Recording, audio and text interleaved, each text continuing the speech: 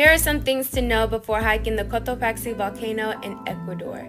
It is 15,953 feet above sea level, and you will feel that pressure on your lungs, so take short steps, include short stops along the hike.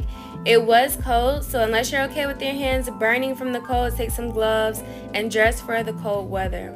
Also, make sure you take some snacks. I did get a Cotopaxi stamp, which was a little unnecessary because as a traveler, I need blank pages to enter into certain countries. So every page counts. To me, it was a little unnecessary. Look at me with this flag. Also, be careful going downhill. Some people either do a quick shuffle or like jump going downhill. I prefer to put my weight on my heels while walking down the volcano. There are foxes out there. If you don't bother them, they won't bother you.